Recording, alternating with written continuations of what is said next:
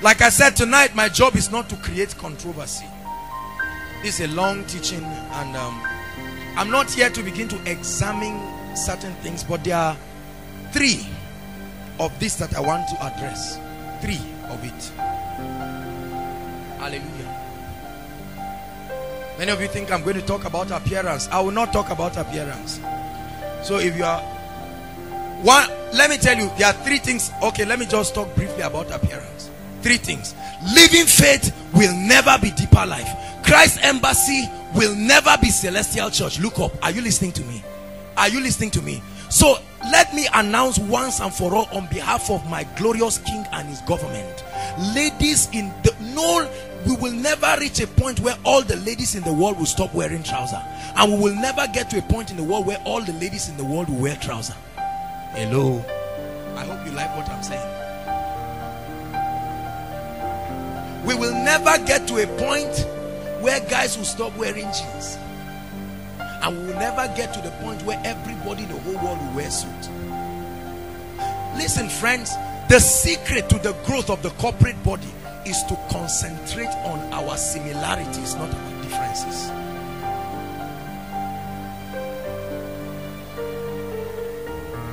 Hallelujah. So should I say something at least about appearance? All right. Very quickly, we'll look at just one scripture. I didn't want to touch it. Hey, Holy Spirit, help me. You really want me to touch this? I will touch it if you can give me the popular scripture that says, let a woman not wear what belongs to a man. Who can give? Calm down. Deuteronomy what? All right, let's go there and see what the word of God has to say.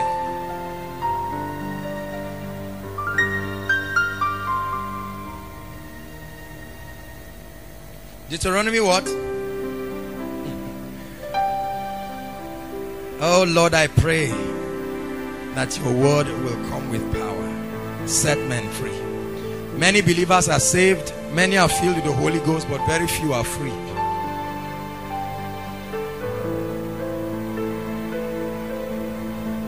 We hail you, Most High. The woman shall not wear that which pertaineth unto a man. This was Moses giving the law of brotherhood, as many translations put it.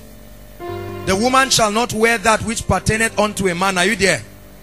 Neither shall a man put on a woman's garment, for all that do so are abomination unto the Lord thy God.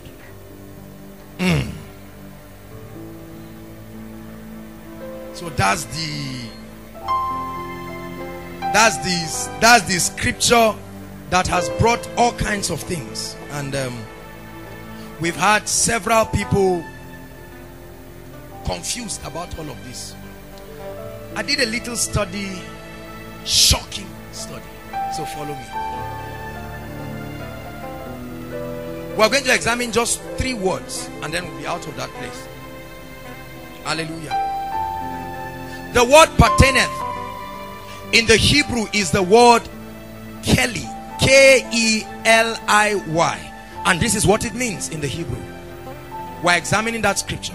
There are several believers that take scriptures out of context. That's why as much as possible try to get a Bible concordance, Dake's concordance, or at least buy amplified. Many of us, you have one torn Bible that fire burned half of it. That's one you chuck in your pocket and break. How will you grow that way?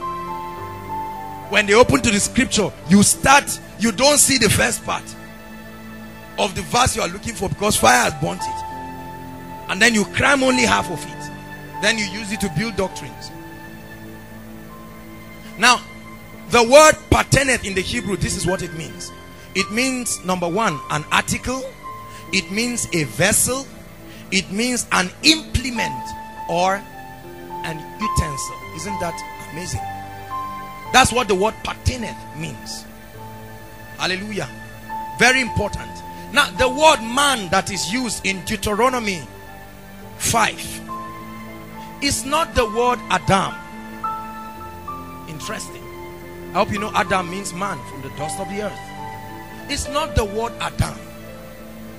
It's the word, I don't know how to pronounce it, I-Y-S-H. You know what they call it, that thing you put apostrophe, right? All right, IYSH, and this is what it means. Listen, it means a soldier, it means a warrior, it means a man of war. Follow me. Are you listening to me?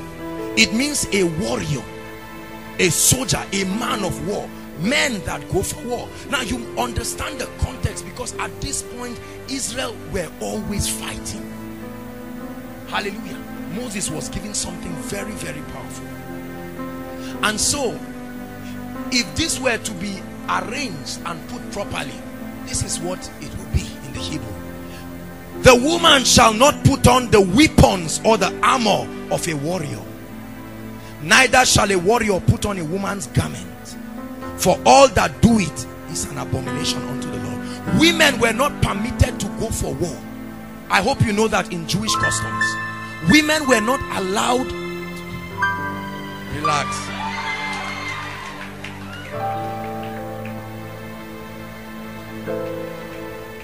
Women were not allowed to go for war.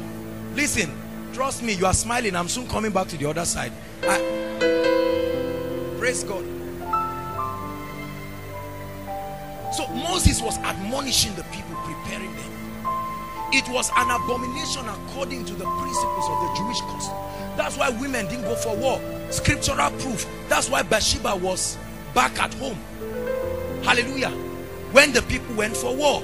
And David violated the principle, because kings followed the people to go for war, and he didn't go for the war. And so while he was meandering around his veranda, he saw the woman. Women were not. That's why till today in certain nations of the world, women, it's just necessity that has made women to join military. Are you listening to me? It was not part of the Jewish customs. That's why the worst kind of warfare is that you kill men, women and children. Women and children were exempted. It's believed that when you capture the men and when you fight. How many of you remember when Gideon was going to fight the Midianites? Hallelujah. The women and the children were made to go back, and then all the men of war, were the ones who went, and so on and so forth. So that's what he's talking about. He really wasn't talking about a man, Adam, as it were. He was saying it's an abomination to put on the robe of war, that when the men become so irresponsible to a point that the women have to wear an armorage and go for war, it is an abomination unto the Lord. Hallelujah. And so these things were taken, and then we began to use them to teach all kinds of things. And now that's where the concept of trouser came in, the concept of this and that came in. And several people have insulted the Western world. I've heard on many pulpits, many Africans and Nigerians ungratefully insulting the Western world. Let me tell you what our official dressing were. Rags, animal skin. So if we are going back, that's where we are going. Our official dressing was not skirt, it was animal skin. Let me tell you, the official Jewish clothes were even skirts. Jesus of Nazareth, your Jesus of Nazareth that you watch, what was Jesus wearing? Hold on, calm down. Listen, as you are, I told you I'm coming back. Because there are many of you that you're agreeing to what I'm saying. It's not an openness for truth. It's just a way of endorsing your heart of rebellion. We'll still check it. Hallelujah. And so many people have been misled. And I know many books that have been written, and many people have been said, if you wear trousers, you are going to hellfire. Others have been said, if you wear skirts, you are going to hellfire. You are going to this, you are going to that. And sincerely, look at me. I'm not, if you know me, I'm not a whether trouser or no trouser person. That's really not it. The issue that the Bible puts, the central message, is true Christian character backed up by modesty and decency. What the church should be addressing is modesty. Because in Jewish days, prostitutes didn't wear trousers, they didn't even wear mini skirt, but what they wore was transparent. And there are many people who are like that. They say, Shay, you say don't wear trousers. Okay, I will not wear trousers. But what they are wearing can kill. So have we solved the problem? Are you listening to me? We have not solved the problem there are so many people who camouflage in religiosity, but their hearts are terribly far away from God. And there are many people. I know a woman who for years had a big challenge with these things, and they truly believe. There are many people today who believe that demons attack them because they did makeup. I know that we have read all kinds of occultic books that they use human hair, level 666, level 777, level 12, and they have used human blood to make this and all of that. And many of you, even cream you don't use, because you say in the name of Jesus, blah blah blah, story, this and that. Why are we religious? I have a question tonight. Why do we allow religion to stop us from walking in the fullness of what God has called us? Whether you are wearing trousers or no trousers, if you come and you are indecent, it's our job to send you away and say, go and dress well. Hallelujah. The true Christian character should be that of modesty and decency. That whatever the Bible says, that let your eating meat not cause your brother to sin. If I'm going to deeper life today, I will be stupid to dress like this and go to deeper life. Because, for instance, based on the doctrines and the tenets, they already believe. Why don't you quietly confirm? For the sake of the gospel. Are you listening to me? It's called spiritual maturity. If I'm going to talk among a company of elderly people, 50s and above, why should there's nothing wrong. It's not the issue of good or bad. It's about being in the best position to communicate the life of Christ. Are you getting blessed tonight?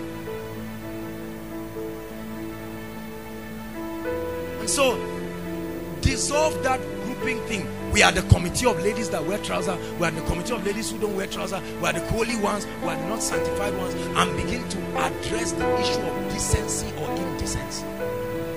You have clothes that are not decent, pack them and take them away. Hallelujah. And then look like a true ambassador, one who represents the government of heaven.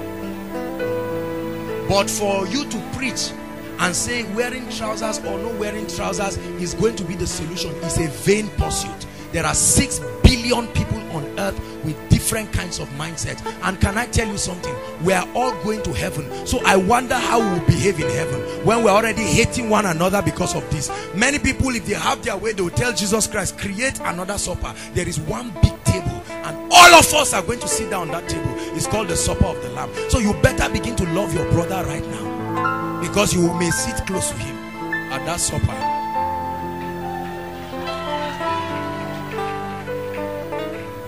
Why do we hate one another? Am I addressing something, please? There are several people, there are several of you sitting down today that you have been stopped. They've stopped you from relating with other people on grounds of certain things. God brought roommates and friends that can change and transform your destiny, but because of faulty foundations. There are many people, you hear a tape and a message that can bless you, but simply because you have a problem with a few things in that man's church or whatever, but you know this person loves God, just personal things, you don't receive it. There are many of you that you are suffering from sin, you are suffering from all kinds of habits, and the Holy Spirit just points you to a message that was preached by W.F. Kumuyi. I say, Kumuyi, forget, I'm a new creation man, I'm a this, and forget about whatever excesses, whether they wear earrings or this. Can you not open your heart and say, Lord, speak to me?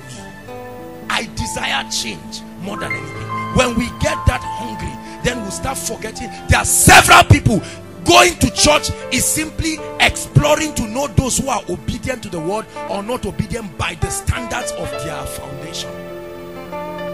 So the moment we come to church, you're already frowning at everybody. The person sitting next to you put perfume and you're like, oh God, this kind of... Let me tell you something. Heaven is not for only you. Heaven is for all of God's children, and you are only one.